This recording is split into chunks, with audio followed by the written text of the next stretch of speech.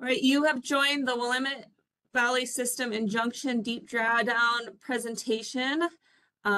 Shortly, I'll be introducing our presenters for today. I'll also let you know that we will have a short Q&A session at the end of the meeting, so in the last about 15 minutes. To provide questions for that Q&A, please type in any questions you have into the chat. You can look into the lower right-hand corner to find that chat button. And those chats will go directly to me. All chats are going to me as the host. And then I'll be reading them off during the Q&A session for our presenters to respond to at that time. With that, I will hand it over to Dustin Bankston, our Deputy Operations Manager for the Willamette Valley System and Rogue River System.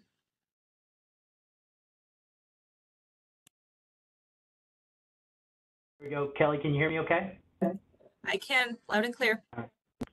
Welcome, everybody. I'm Dustin Bankston. I'm the Deputy Operations Project Manager for the Willamette and the Rogue Basin projects. I'll be providing a little bit of information today. You'll also be hearing from Greg Taylor, fish biologist who's been involved in the basin for a number of years, as well as Catherine Tackley, as we try to kind of walk through. We'll start with a little bit of background just to bring everybody up to speed from how we got here to current, talk a little bit about our overall efforts over this last year to improve on our drawdown operations and coordinate with folks downstream. And then we'll, as Kelly mentioned, have some time to talk about or answer questions at the end. Next slide, Kelly. And we'll just go past the orientation slide. Next slide. So our background. I just want to provide a quick reminder to folks. I think it's important to always be conscious of the fact that we operate the Willamette Valley as a system. Now you'll notice Lost Creek and Applegate is on this slide, just for folks' awareness. We also are responsible for Lost Creek and Applegate, working out of the Willamette. But the Willamette projects, going back to Fern Ridge, which was completed in '41, and Blue River, that was brought online in 1969, we operate those projects within the authorities that we have, flood risk management being a primary authority, but hydropower, recreation, municipal industrial use, fish and wildlife, all of those purposes and those benefits we are how we operate this system and trying to maximize, once we've reduced the risk to flooding downstream, the benefits that these projects can provide. Next slide, Kelly. We do that in terms of our annual operations in largely similar ways, and this is a generic version of our water control diagram. You may hear this referred to as a rule curve. Each project has one that looks slightly different based on the structure itself, the hydrology of the basin, and it's part of that authorization.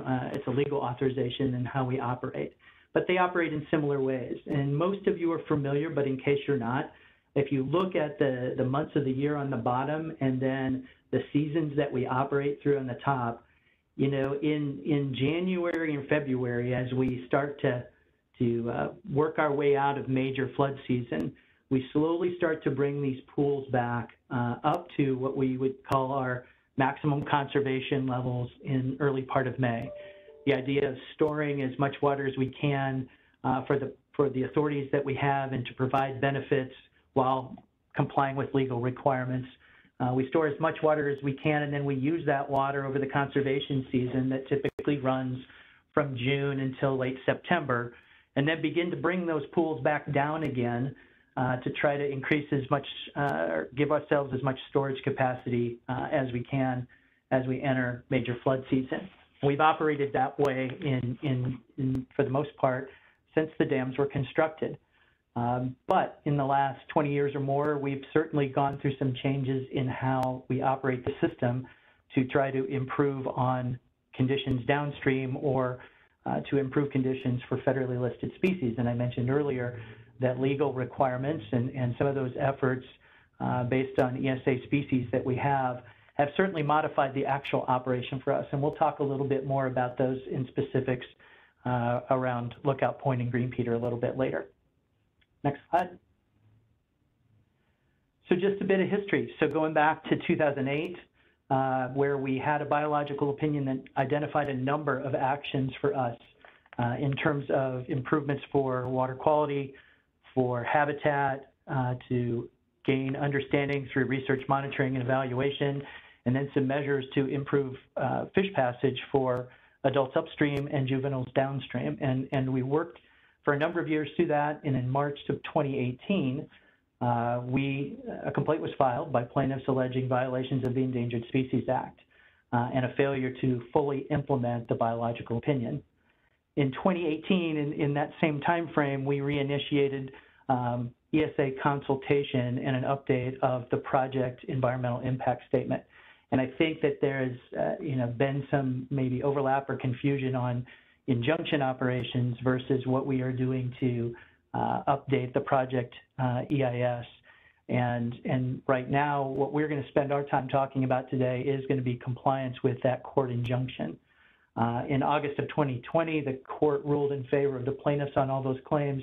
And really, since that time, we have been working to define and implement the judge's injunction ordering us to carry out those specific measures and improve fish passage and water quality in the basin.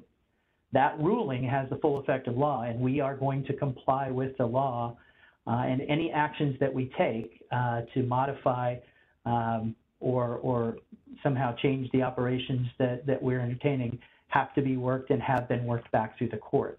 And they will remain in place unless the judge grants relief or until we complete an updated BIOP, which I'll talk about in a second. And so since last year, since the injunction measures that we're here really to talk about in specifics today, the deep drawdowns at Lookout Point and at Green Peter happened, we've been working with the court to modify the operation and try to improve in areas that we can this year's operations. And again, we'll speak to that in specifics in a little bit. Next one, Kelly. So just a kind of a general reminder of what some of these measures are. One is to complete the reinitiation of the ESA consultation and issue a new BIOP. And that work is ongoing right now. We expect to see a BIOP close to the end of this calendar year, and that will give us a lot more clarity. And at that time, we'll be communicating out on what those measures are moving forward. But we've been implementing a number of other operational measures, including spill operations when the pool's high in that conservation season to try to move fish successfully downstream, and delaying refills to try to change and again improve upon our fish passage for getting juveniles downstream of the dams. We're out planting adult spring Chinook above Green Peter, and then there were a number of structural measures as well. The Dexter Adult Fish Collection Facility is under construction right now. The expectation is that will be complete in 2026. We're working and will be working in 25 on structural improvements below Big Cliff Dam to improve water quality and reduce total dissolved gas. And then continuing to work on improvements to Cougars regulating outlets to improve conditions for fish passage there. All of these things really using existing structures and existing routes of passage to try to improve condition for listed species, and Greg will speak to operational fish passage a little bit later. In addition to that, we're working to understand the benefits and how we can improve on these operations through research, monitoring, evaluation. We're working in really tight windows to minimize the impacts of our operations and our maintenance activities on these listed species and following those protocols. And then all of this gets summarized, has been getting summarized in a biannual status report detailing our compliance back to the court. And at the end of the presentation, we'll have links and information where folks can go, and that information is publicly available. So with that, I'm going to transition this over to Greg Taylor, and he can talk a little bit about the mechanics of operational fish passage and a little bit of what we learned in year one. Greg?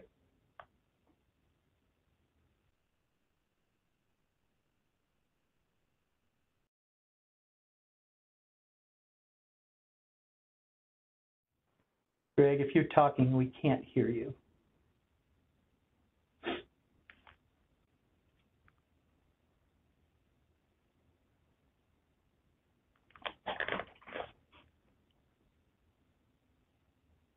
Apologies, I need to unmute him. I apologize. This is my fault. Just have to find him in the meeting participants list. Okay, sorry, folks. This is our first run through on the technical side, so. There you go. You should have a request, Greg. Apologies, that was me All again. right. There you All are. right. I think we got her. All right. Well, thank you, everybody, for being here. And I'll just do a little bit of background on some of the fish pieces of this. I think important context here to start with is just when we're going to do anything to try to improve conditions for fish at the dams, I think it's really important to put that in context. Actions that we'll take are always going to have a set of impacts and a set of benefits. And really the key here is then to assess those impacts, those benefits, and make a decision, you know, around trade-offs and whether or not, you know, taking that particular action is the right path forward. So, you know, and these trade-offs can happen between things we're trying to do to help fish and our other authorized purposes, whether that's produce hydropower or recreation, et cetera, et cetera. There can be trade-offs between species. An action we take for a particular fish species may have impacts on other fish species. And then even within a fish species, we can have both benefits or impacts associated with a particular action where, say, an action we take helps an adult fish, and yet that same action can have potential impact on a juvenile. So it's really important as we look to figure out what are the right things to do operationally to improve conditions for fish, that we kind of work through this process and try to figure out, you know, the best path forward. Next slide. So one of the tools in our toolbox, and we don't have a very extensive toolbox for trying to help fish with the existing infrastructure, but we do have some things. And one of those tools is deep reservoir drawdowns, and I'm going to spend a little bit more time talking about those, obviously, given the topic for today. We're doing these drawdowns at a number of locations: Cougar, Fall Creek, Lookout Point, and Green Peter. 3 of those operations are what we call partial reservoir drawdowns. So we're drawing the pool down. There's still a residual reservoir. The 4th one at Fall Creek, we're drawing that one down all the way to stream bed. So it's slightly different than the other 3. But this is a tool that's been used for a long time out at the Willamette project. The first drawdown of Fall Creek was in 1968. So we didn't come up with this last week or in 2021. It's been used as a tool out here for a very long time. You know, in our case, after the finding in the litigation, you know, we really needed to look at things we could do to try to improve both passage and water quality. And these deep reservoir drawdowns were a thing that we thought would result in some improved downstream passage and survival of these fish that we're trying to improve the status of in the Willamette Basin. We are going to be using this particular tool for the foreseeable future at different locations around the Willamette project. Next slide.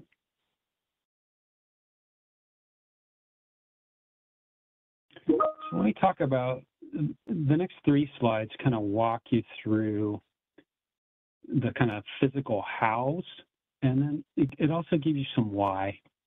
So this could be generically a number of the dams in the Willamette, but in this case, this is, you know, Green Peter Dam. You want to think of it that way.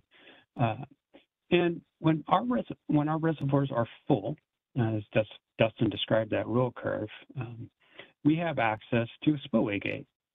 So in the spring and the summer, you'll see us spilling water from a number of the projects, Lookout, Green Peter, Detroit.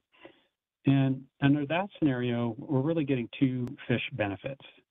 One is we're passing warmer water downstream, and that improves conditions, temperatures downstream to the dam, which is a good thing.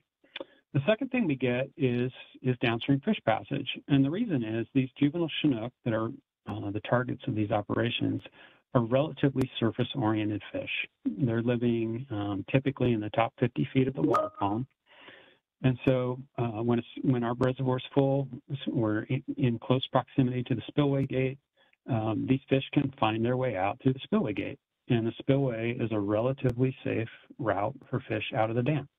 So that's the preferred operation in the spring and summer. But as we draw the pool down, next slide, Kelly.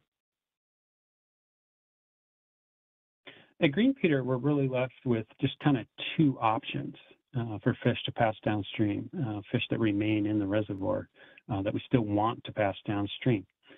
And really those two routes are one through the turbine unit or two through the regulating outlet gate structure.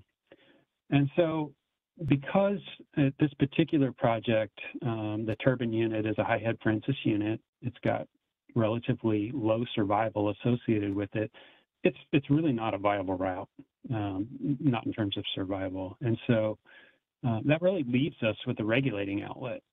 And so the regulating outlet is the safe potential route out for fish. The trick there then is to make sure that we draw the pool down so that fish can ultimately find that safe route out. Next slide, Kelly. And so at Green Peter, Lookout Point, what we're targeting with this particular operation is to be within about 25 feet of that particular outlet so that fish can effectively find their way out. And we've learned that over time, operating a number of different intake structures. Generally, fish will pass starting around 100 feet, the passage, and this is juvenile salmonids. The passage gets better and better at 50 feet, and then, even better at something like 25 feet. And of course, the ultimate would be to draw something down completely to stream bed like we do at Fall Creek. So that's kind of the rationale for this and why we're using this particular tool as a passage tool. Next slide. So I'm going to give you just some really broad brush findings from 2023 and what we did at Fall Creek, or excuse me, at Green Peter. First of all, I know there's a number of people that care a lot about the sport fishery associated with kokanee salmon that lived in Green Peter Reservoir. And I think most people are tracking that we passed large numbers of those fish during this drawdown operation last year. I think because of that and just the observations and just knowing the mechanisms that are kind of in place, I think it's very unlikely that we'll be able to maintain that kokanee sport fishery. Now, that's ultimately a decision for the Oregon Department of Fish and Wildlife. They're working on this and trying to assess what the options are. But I think, given how effective the drawdown is at passing fish, it would be very difficult to maintain kokanee in the reservoir. Juvenile Chinook salmon, the fish that we tested had relatively high fish passage efficiency. About 90% of those test fish passed downstream. Survival is higher than what you'd expect for the unit. It was around 70% on those same test fish. And then the naturally produced fish, which are really the target of the operation itself, the numbers of Chinook that we saw captured in screw traps was pretty low, very low. And so obviously not the result we'd want to see. But everything about this, I think that what's important here is that we're going to build up data over time. So we're going to do this for a number of years. We're going to see if these kind of trends continue. We'll add to the data over time, and eventually that will give us kind of a holistic picture of how this operation is performing. But the two key things, both the fish passage efficiency and survivable, those were relatively what I expected to see and indicate that we're on the right path with the drawdown. Next slide. And we've got extensive monitoring in place. The R&E plan was drafted by the expert panel that worked designing some of these operations as part of the court. And so that's available to anybody. Anybody can look at that and see, kind of what's planned. We're focused on a whole bunch, collecting a whole bunch of data in a variety of ways to try to make sure we can really try to nail down the effectiveness of these operations and make sure we have good information going forward to make decisions as we move forward. And I think that's what I have for fish.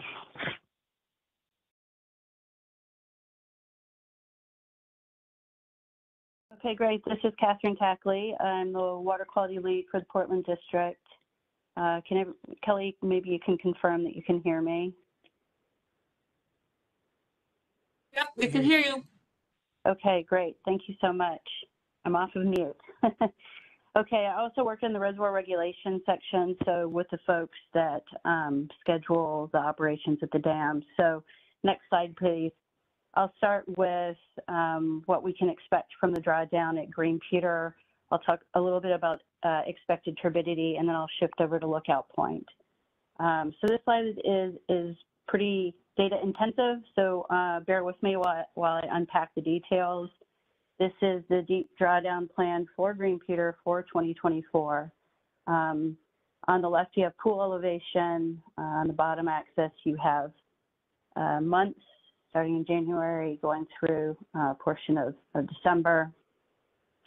The dark line that looks like a flat-topped pyramid, that's our original rule curve that Dustin talked about at the beginning of this presentation. The dashed line is our injection curve. So that is the goal for the deep drawdown at Green Peter. The maroon purplish line is observed reservoir elevation, so where we have been. And then the colored lines, they're sort of greenish blue that follow that dashed injunction line. That's the forecasted drawdown. So we use models that take into account previous water year conditions to forecast what the drawdown will look like. We adjust outflows to try and meet that targeted injunction drawdown rate. For your awareness, you can see there's some dashed lines that go from left to right across the plot, the graphic here. Those are the various boat ramps. And so you can see that we will be losing the lowest boat ramp at Green Peter Reservoir Thistle boat ramp here relatively soon.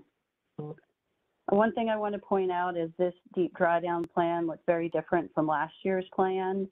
If you've been keeping up with the news, you may be aware that we did file a motion with the court to modify the Green Peter deep drawdown. That was granted by the judge. And the reason for a revised deep drawdown plan is to improve the impacts observed last year, water temperature and potentially turbidity. So we've held the reservoir higher this year than we did in 2023, and then we'll draft a little more quickly. The plan is still to achieve that lowest elevation of 780 by the middle of November to the 1st of December, hold for 30 days if possible, and then start refill. Refill isn't shown on this plot, but is something that I want to touch on.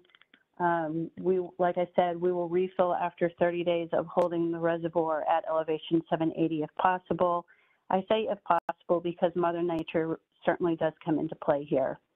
If you recall last year, we were to hold the reservoir till roughly 15 December, but we ended up refilling Green Peter early and very quickly And why is that? Well, it's because we experienced a few very, very heavy rain events, and inflows picked up quickly, and we absorbed some of those inflows so as to reduce downstream flooding. So flood risk reduction, flood management is still a very important part of these operations. And at any point in time, if flooding is a possibility, we will halt or stop the drawdown and begin refilling to avoid downstream or reduce downstream flooding. So refill may happen within days, like last year, or it may gradually happen over the course of a month or a month and a half. It will really depend on what sort of rain events we get later this winter. The last thing I want to point out is the gold shaded area. Based on 2023, we anticipate elevated turbidity to begin when we draft roughly below elevation 890 at Green Peter. That's what we saw last year. And we can anticipate elevated turbidity throughout the drawdown operation. Next slide, please. Speaking of turbidity, I wanted to show a graphic of turbidity measured last year. So the left side of this plot is 2023 information. And then as you move to the right, you come up to present day. The axis shows turbidity and FNU. And as you can see last year, as we are all aware, we saw very high turbidity during the drawdown of Green Peter Dam. That's that first spike. And then during that series of very heavy rain events, which is the second spike, we refilled back to almost minimum conservation pool or typical winter pool elevation around early December, and turbidity gradually settled out. By the time we got into the beginning of the calendar year, turbidity was back to almost background levels and has remained low ever since. As we move into our deep drawdown state at Green Peter, we anticipate turbidity to climb possibly to similar levels seen last year. Next slide, please.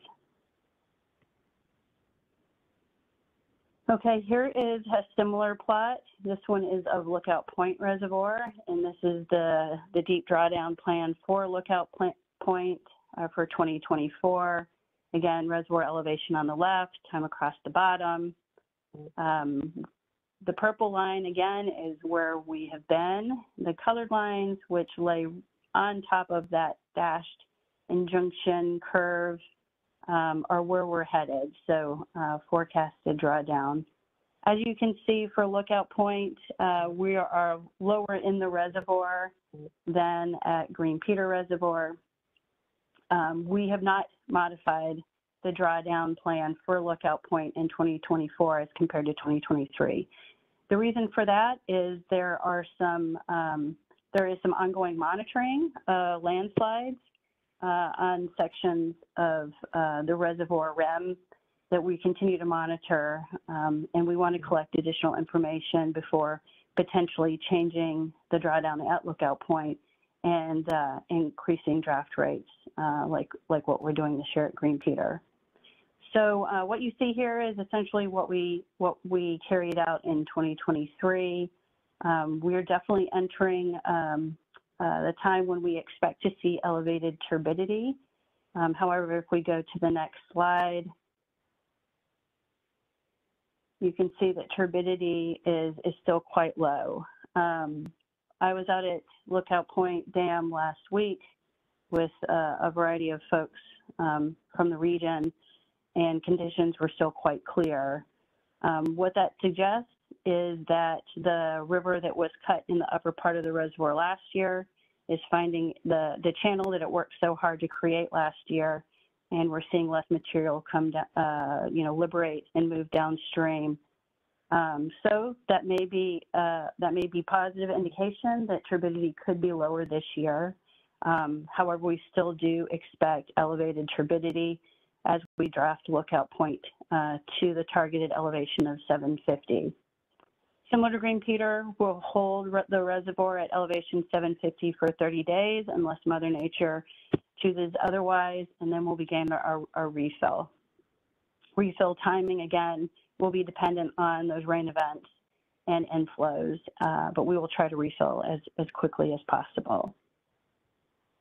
Next slide, please.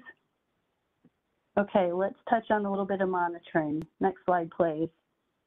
We're carrying out additional monitoring last year as compared to last year. Last year, we funded the USGS to monitor turbidity in 7 locations. This year, we've increased that to 11. We're not only monitoring turbidity in real time, but also water temperature in some places, dissolved oxygen. And then we're also funding the USGS to collect suspended sediment concentration data.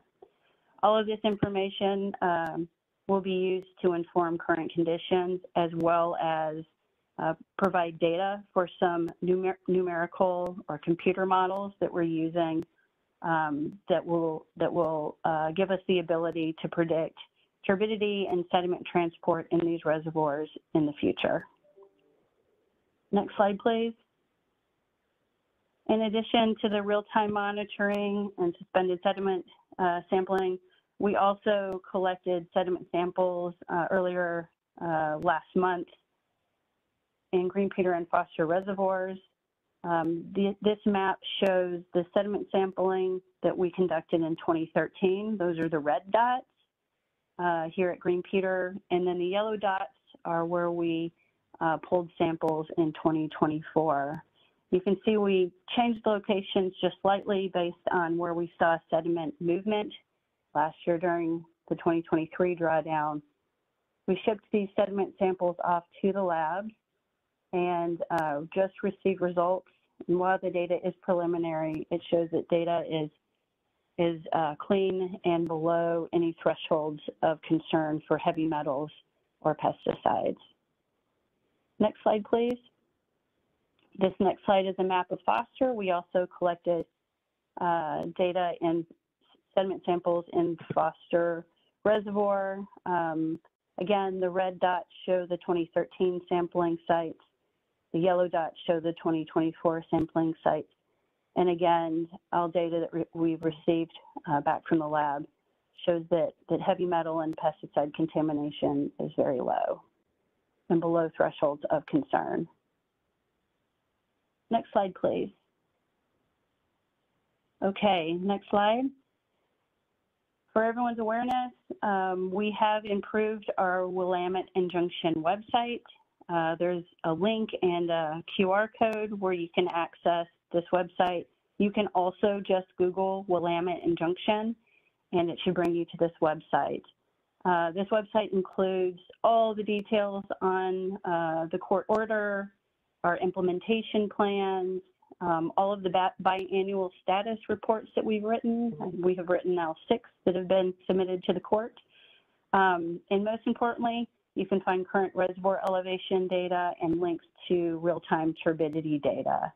There's also a nice fact sheet that describes in very simple terms the drawdowns for Green Peter and Lookout Point. So I encourage you to check this site often, look at the data, and stay informed. Next slide, please.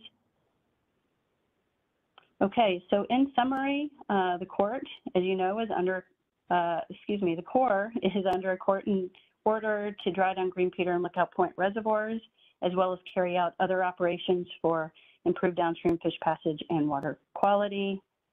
Deep drawdowns are expected to provide improved downstream fish passage, as Greg was discussing, and we certainly continue to carry out biological and other monitoring to better understand the impacts of the drawdowns. The deep drawdowns will result in elevated turbidity. We, like I said, collected samples that indicate sediment is clean and below toxicity screening levels. And we are monitoring all of that information in real time, where you can find that data on that website I just showed.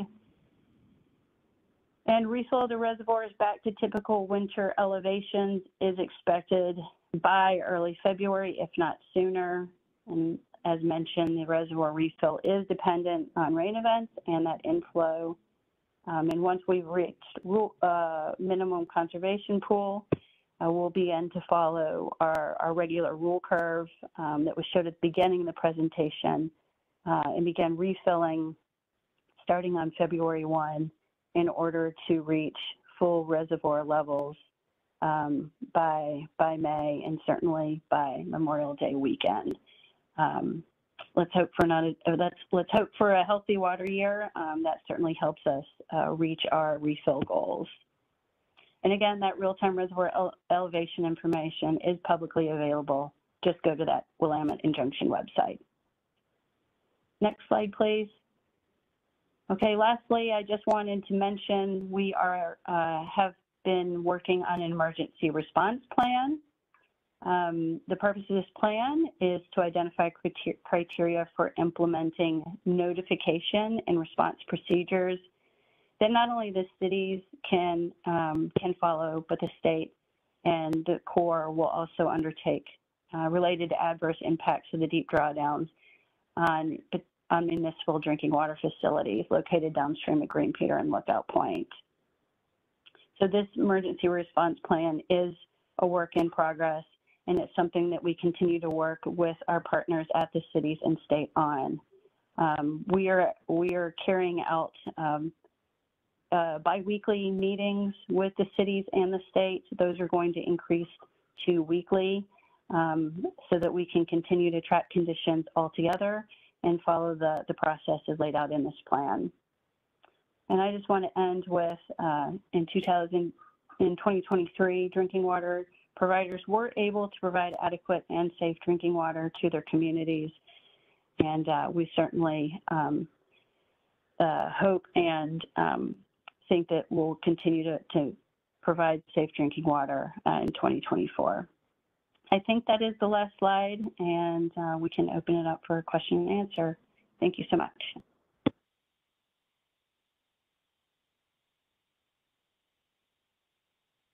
All right, thank you so much to our presenters, and thank you all for joining us today and taking time to hear about this important initiative. I'm going to move into the Q&A session part of the presentation. Reminder that this whole webinar is being recorded, and you will be able to access the recording on our webpage shortly after the meetings this week. We have 2 additional meetings, and all recordings will be posted probably in the next week or so. So if you know folks that aren't able to make it and would like to hear about this, they can access those and review all of the presentations as well as all the Q&A sessions. So moving into the Q&A, there was one comment actually from one of our Corps employees that they wanted folks to know that the Thistle Creek boat ramp was closed last Friday. Lynn County Parks told us that the ramp is unusable below 920. Current elevation is 917. All right, so moving on to the questions. The first question actually was, where can we review this video? And so I've posted up the location of the website where the videos will be eventually posted. I believe we actually have on the next slide, maybe you'll go forward, Jeff. Yep, this QR code, and then you can see, oh, it's almost illegible on this site, but if the website is there as well.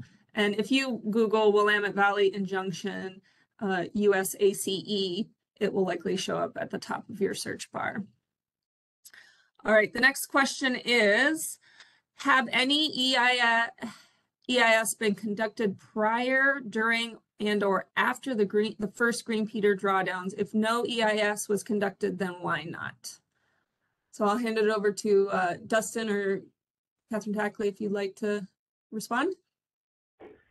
Yeah, Sarah, and I'll do my best to respond to it, but I mentioned it briefly at the beginning.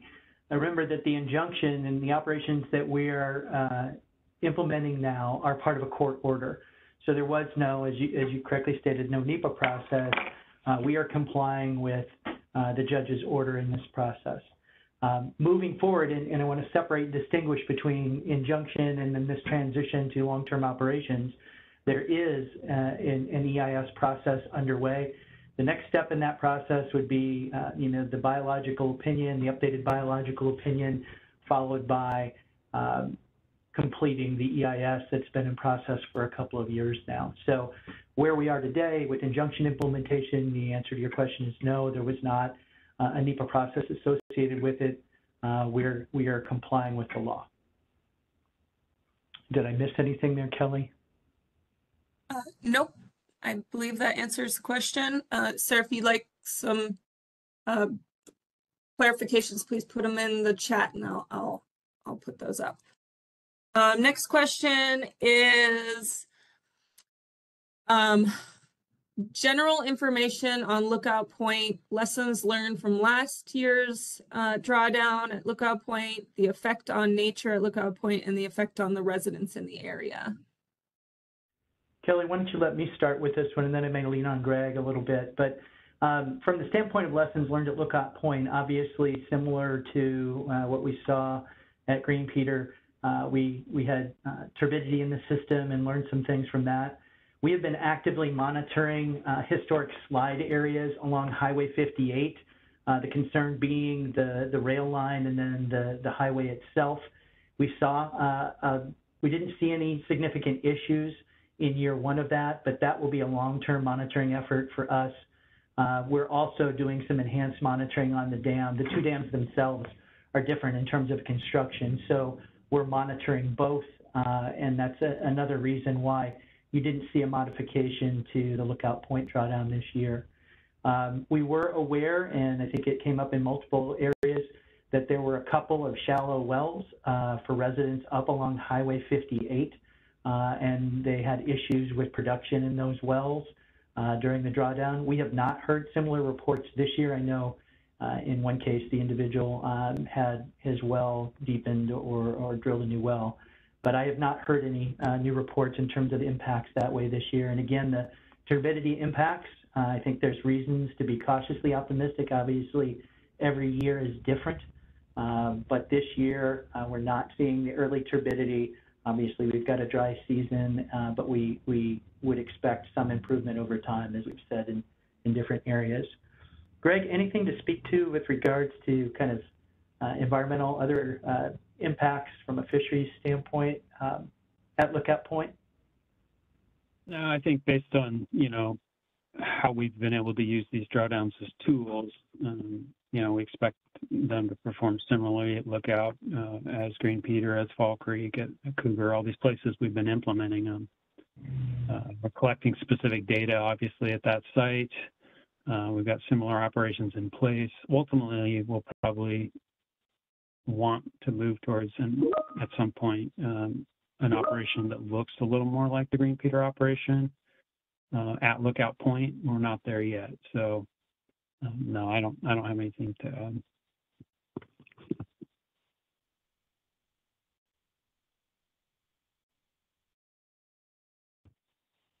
All right, going to the next question. How much sediment/turbidity is expected this year compared to last year at Green Peter? Hey, Catherine, Yes. Could you speak a little bit to sediment modeling, excuse me? Yes, yeah, sure. So, a model is as good as the data that goes into it. We're just starting to build these models and push data into the models that are going to help answer these specific questions. We don't have a tremendous amount of information yet in these models. What we have estimated is that we'll see turbidity levels similar to last year. That said, I will say that, Lookout Point, of course, is ahead of the Green Peter drawdown. Lookout Point is, this time last year, we were seeing higher turbidity levels given the elevation that we're at. We're seeing reduced turbidity this year, which is very encouraging. Like I said, the river, I think, is finding the path that it cut last year. A lot of the turbidity that we saw last year was from that reservoir converting back to a river at the upper end of the watershed. And in doing so, that river had to find a path. And so it cut through, 70 plus years of sediment that moved downstream If that river finds the same channel last year, we're likely to see less sediment, less turbidity move downstream. But all indications and all modeling at this point suggest that it is going to take some time to clear turbidity from these reservoirs. Multiple years of implementing this drawdown. So the message that we continue to relay to folks is expect similar turbidity levels as to last year. While they may be reduced, it's very, very hard to predict that given where we're at in our tool development process.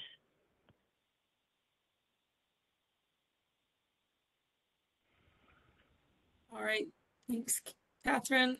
Next question, will turbidity releases exceed state water quality standards when all 6 drawdowns are operating? Would expect a combined effect to the main stem? Yeah, this is Catherine. There's not 6 drawdowns. There are 4 drawdowns, Fall Creek, Cougar, Lookout Point, and Green Peter. We do anticipate elevated turbidity, as I just mentioned. We continue to work with the state of Oregon through multiple agencies, particularly DEQ, on best management practices. Mostly increased communication and additional sediment sampling, but we're learning as we go, right? And so we'll continue to monitor conditions and work with DEQ accordingly.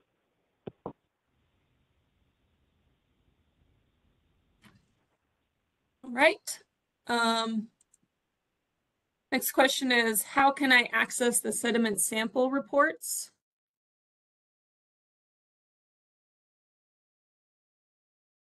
Catherine, I think they will be posted on that website, correct? Yeah, we can absolutely do that. The most recent sediment sampling is preliminary data. It's still going through quality assurance, quality check. But as soon as that data has been checked and reviewed, we can post that information. Like I mentioned during the presentation, we're also meeting with the cities and the states on a regular basis, and we've also, promised to send that data to them just as soon as it's ready. So 2 places, I'm not sure if I answered the question. If you work for the state or the city, you'll get it through us directly. Otherwise, we can make that publicly available on the website that I showed earlier today. All right. Next question is, just to clarify, the Green Peter drawdown is scheduled to begin November 15th and last till December 15th. The drawdown is not starting in October? Well, it really depends on what you consider the drawdown. We've been, we start drawing down every summer, right? We use the water stored behind these dams for flow augmentation, for water supply, for fish and wildlife, et cetera. So really, the minute we start departing from full reservoir levels, we're drawing down, right? We will be drawing the reservoirs down below typical winter reservoir elevations as soon as next week at Green Peter, and we'll continue the drawdown. We will reach that very lowest elevation sometime between 15 November and the 1st of December. And depending on the day we get there, we will hold for 30 days and then start refill.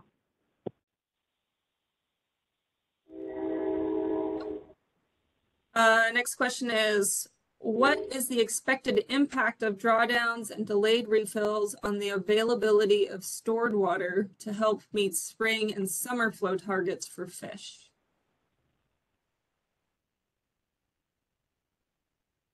Yeah, that's a great question, and something we continue to model and evaluate. Last year was a healthy water year, and we carried out everything listed, right? Delayed refills, as well as these deep drawdowns, and we were able to refill reservoirs back to targeted elevations and provide adequate flows throughout the spring and summer and fall. So last year, I think, was a good example of when things worked really well. Now, in drought conditions, we may see reduced flows during certain times of the year, but then again, we've seen that even pre-injunction. When our reservoirs don't fill, we just, we don't have as much storage to meet the flow targets, that we like to see during healthy water years. So we may see some reduced flows in a dry year, but we certainly had very little problem meeting those targets this past year.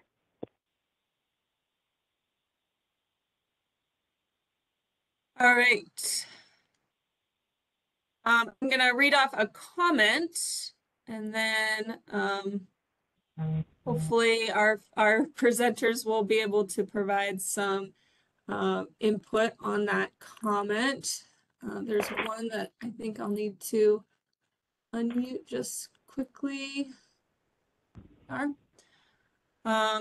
right, the comment is: trade-off of impacts and benefits are supposed to be vetted through the NEPA process with the public.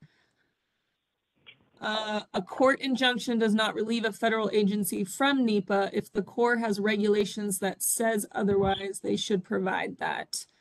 And I believe, Drew, you should be off mute. Yeah, can you hear me? Yes. Yeah, hey everyone. My name is Drew Hancharik. I'm an attorney here in the Office of Counsel in the Portland District. And yeah, I want to go back to something that was stated a couple times here already, was the differentiating between the drawdowns conducted under the injunction and injunctions that will be conducted in the future under the EIS and development. So for the drawdowns that we're conducting now, pursuant to the injunction, NEPA is not required for those drawdowns because this is a non-discretionary action. And under the NEPA regs, the threshold determination for NEPA review, we need to determine whether the proposed activity or decision is a non-discretionary action with respect to which our agency does not have the authority to take environmental factors into consideration in determining whether to take the action, in this case, the drawdown. So because we're operating under the court order, the judge has told us that we have to do these drawdowns. The judge has told us how we're going to do the drawdowns. So we don't have any discretion in how we would go about doing them and whether or not we can do them at all. We have been directed to do them. So because of that, NEPA doesn't apply to this circumstance. Now, we are conducting those sort of reviews under NEPA for the future drawdowns under the EIS, but those will be the ones that take place after this one.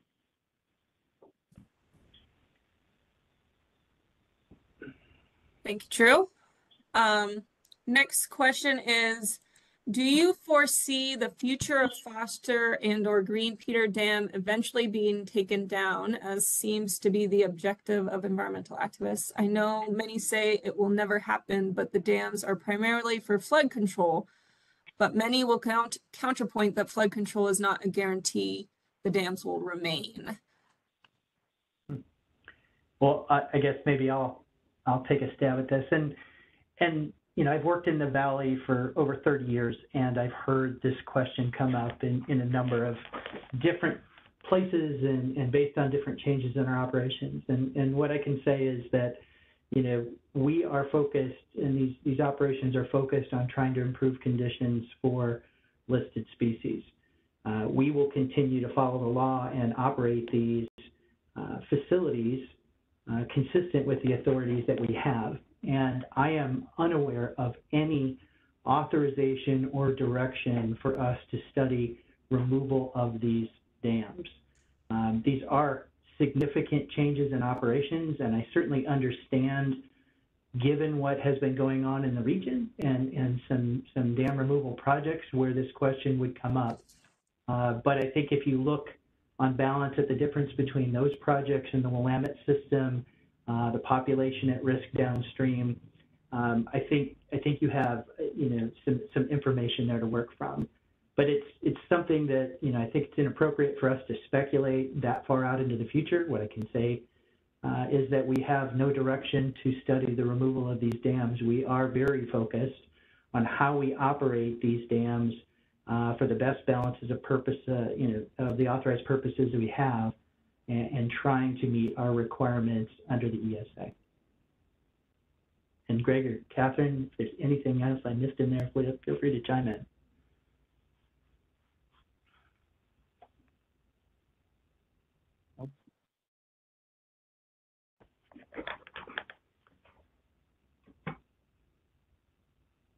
All right. I only have one more question from the chat.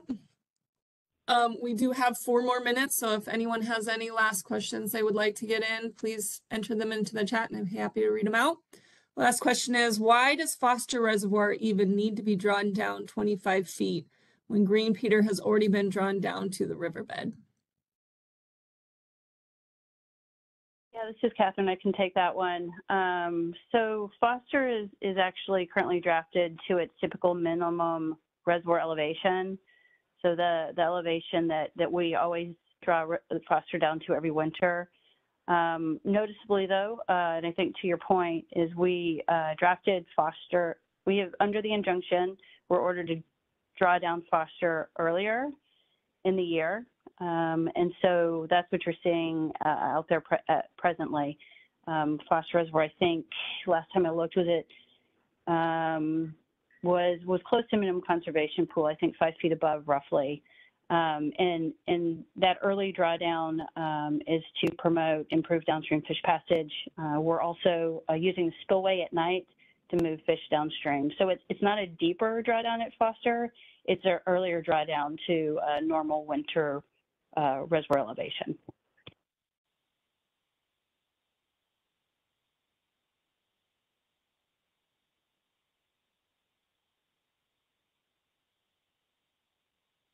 I haven't received any additional questions. We have a couple more minutes. Oh, there's one more. I'll read it out loud right now. The Corps violated ESA and never did NEPA for the implementation of the 2008 BIOP as required. Now that violation has resulted in these unanticipated effects from the deep drawdowns. Now the dam has been operated outside of NEPA. And as it should have been for the 2009-8, or I think it means 2008 BIOP, and violations to Clean Water Act.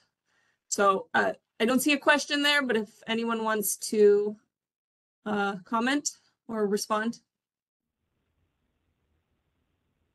I don't know that we would have anything to add to that. I feel like it kind of hit those points and Drew's points with regards to our NEPA compliance. I think if there's something that we need to do, Kelly, to follow up offline, we can.